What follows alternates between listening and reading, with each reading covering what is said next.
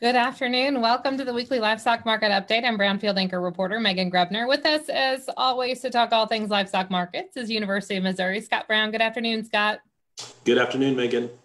A big slate of reports for us to get through today. As we get things started, though, let's recap what happened this week in the markets and really some positive news that we haven't had in some time, or at least some positive things to talk about. Yeah, certainly when you look across the board, more positive than we've had for a while since you and I've been doing this. So it is good. If we start on the cattle side, cash cattle were up 90 cents this week. If you look at those feeder cattle auctions this week, they were anywhere from steady to $6 higher. On the future side, the August live cattle futures contract closed down $1.70, and the August feeder cattle futures contract closed down 50 cents this week. On the beef side of the equation, choice box beef price was up 25 cents this week. That's the first time we've been able to say that in a few weeks. So it's good to see a little bit of stability there. On the hog side, cash barrel and gilt prices were $2.50 higher this week. And we saw that August lean hog futures contract also up $1.35 on the week. The pork cutout value gained $2.25 this week on what was some stronger ham and loin prices. It looks like there's been some pretty aggressive procurement efforts on the hog side of things.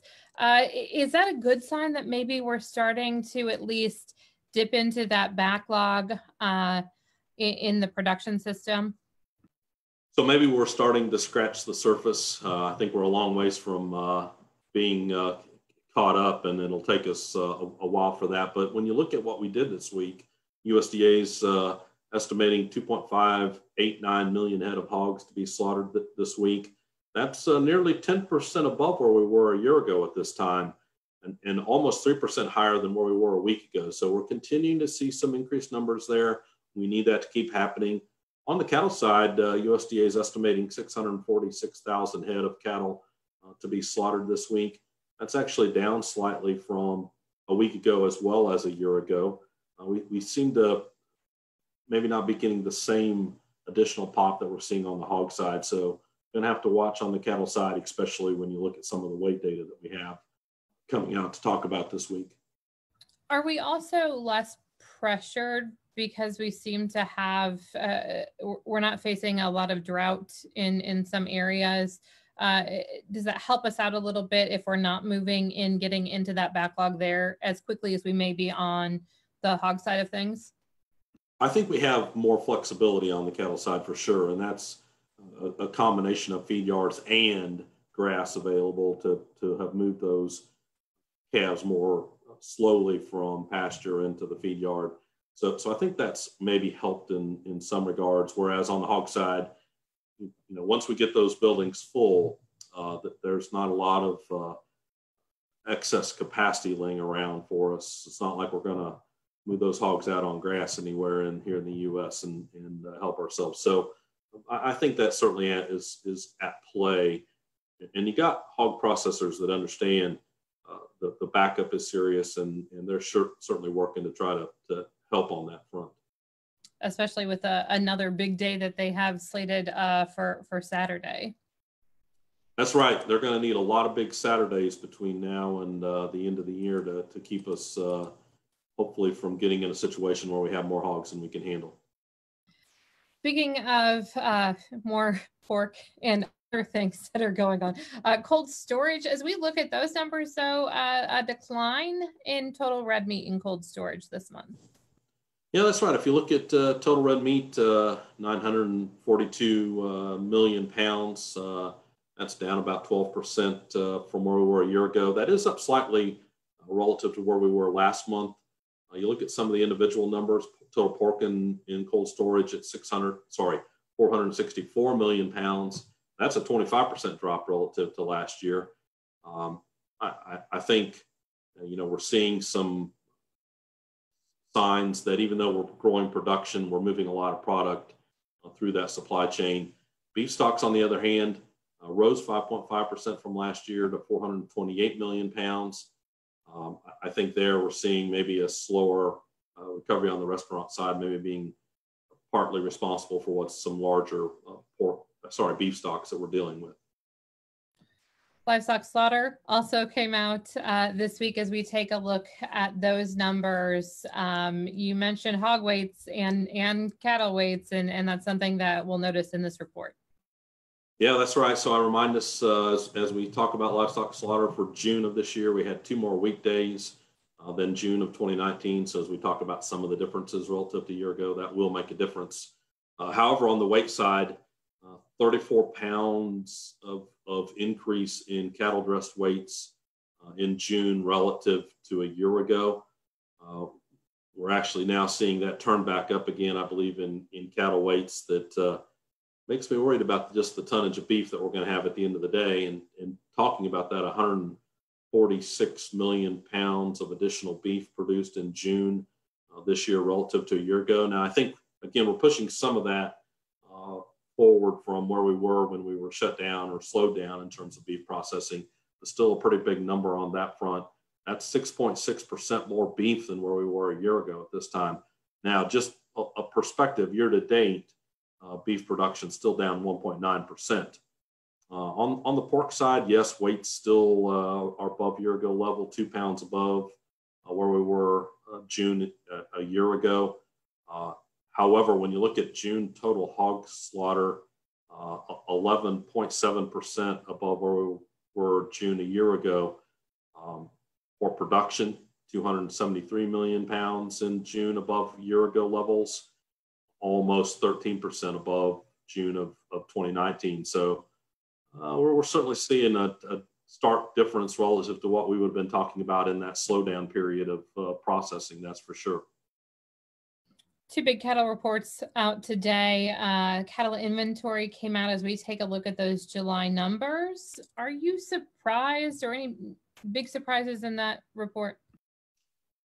So I don't think we saw a lot of big surprises. It seems to me that we're still in a situation where this is an industry that, as they've seen lower prices, started that contraction phase, and it really continues to show up in the July numbers we got out today in the cattle report. If you look at total beef cows, 99.2 is what the report said today. So modest contraction continuing to happen. You look at all cattle and calves, it came in at 100.1. So we're kind of in this slow decline. I guess, if anything sticks out to me, even in a COVID-19 world, we're not seeing a big change in the underlying supply of cows that we have out there. And ultimately beef, I think, is where we're headed. So no one has made a significant downward adjustment as a result of COVID-19 on what we see in that cattle report today. As we look at that, though, does that have, as we look at some of the other factors, economics, weather, those types of things, are those the things that we'll continue to watch as we look for this next report to come out then in January? Yeah, Megan, I think so. I know we've gotten some dry parts in the U.S. that I think could affect cow inventory. I think I happily set in what's been a pretty good place in terms of not seeing a lot of dry weather, but I know we're seeing some drought issues in some parts of the country. And of course, economics will continue to play. What are those feeder cattle going to be worth for the remainder of 2020? And does that get folks to change? Because we're still talking about cattle prices that will be below year-ago levels. So I think it's going to make folks look hard, and we could still see some more large reductions as we look at January numbers that we get here in another half a year. Cattle on feed, the other big report today, as we take a look at those numbers, pretty close to pre-report estimates. Yeah, that's right, which if you remember what we placed just a couple of months ago, we were talking about record low placements. We're now seeing a report that June placements came in at 102.1, so up slightly from where we were a year ago at this time, very near the pre-report midpoint of 103.6. On feed as of July 1 came in at 99.6, again, very close to the midpoint. Not a lot of variation from what we would have expected in terms of pre-report estimates. If you look at by weight range for a minute, I think the only thing that kind of sticks out to me, if you look at Those greater than 1,000 pounds, they're down slightly in terms of the inventory greater than 1,000 pounds relative to where we were in 2019. So maybe a little bit of good news there that we're lowering some of those higher weight cattle in the feed yard. How much are we watching heifers on feed and how that indicates what we could see in the future?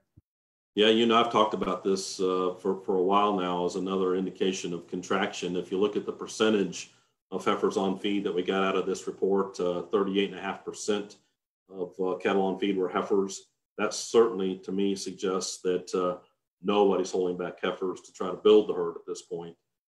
And so I think good news that we don't see some expansion on the supply side that we weren't anticipating. I'm going to throw you a little bit of a curveball. There's been some talk about more stimulus for the ag sector. As we take a look at that, what do we take away from that with what we do know, which isn't a ton really at this point? Yeah, so I think one thing I like to remind us, we've kind of gotten maybe ourselves back to where we think we're in some kind of normal. And I don't know what happens between now and the end of the year. So getting more money available for agriculture related to stimulus could help if things do turn much worse, as some of the current increases in cases might set us back into a more shutdown condition. So I think from that standpoint, there might be some positives of talking about more stimulus related agriculture. It seems like it's going to potentially be similar to how the CARES Act was handled. I know there's a lot of politics between now and the finish line, but it seems to me that is where I kind of hear the current situation. So hopefully I fouled that curveball off well. We'll let you go for the week. There will definitely be plenty for us to get into as more details and more things emerge for this. That's right. That's it for us this week as we take a look. What reports are we watching for next week? Yeah, so it's a little slower week. We get to talk about Restaurant Performance Index next Friday, which again, I'm curious, just given the increase in cases, what we see out of that index. Man, because you think about we talk about this so much, just the demand picture in general, and really, and we didn't talk about this week, but an okay export sales report. We saw China continuing to make purchases. There's still been a lot of ag purchases coming on, and that's really going to play such a critical role in where our prices go from here. Yeah, that's right. If I was the other day just looking at some of the foot traffic data that's out there, and we were talking about this very nice increase in restaurant traffic and other traffic as we were recovering from COVID-19 cases. But about the end of June, you see that to turn back over and start to go down again. So I'm really curious to see how that goes forward, because we are going to move a lot of product, beef and pork, in terms of production. And we need all the demand we can get. Thank goodness, I think we'll get some help on the export side, but we need domestic demand to hang with us as well. All right, Scott, have a great weekend. We will talk to you next Friday. You do the same, Megan. Dover Weekly Livestock Market Update delivered to your email box every Saturday morning. Visit our website, brownfieldagnews.com. You can submit questions and comments there as well. And if you're watching us on Facebook Live, submit questions there as well, and we can ask and throw Scott all the curveballs that you want to as we go along. And then also, Brownfield's got a bunch of great podcasts. Visit our website, brownfieldagnews.com/podcasts, and check them out there in the tractor or in the car. Have a great weekend. We'll talk to you next Friday. I'm Megan Grebner for Brownfield.